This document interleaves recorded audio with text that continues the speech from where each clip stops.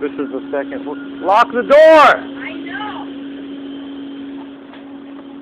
I don't want to fucking fail again. I want something to be done. These goddamn idiots over here. Woo! Fucking 2 times in a row. We just love Publix over here and all their unruly, misfit fucking idiots.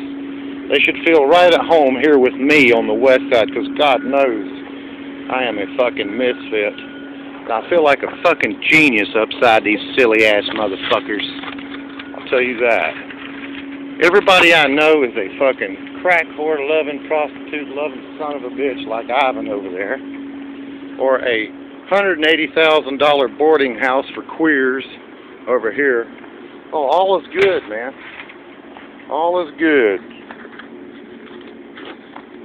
And the bankers, they want us to fucking do Discover. I'm not doing it. And you guys can outlaw, as Alex Jones has said, he better be right on this one or he'll be made the laughing stock of the country. He said they're outlawing second-hand purchases. You cannot buy nothing used with cash. It all has to be credit. So the bankers can charge you 18 to 20-something% on every purchase, right?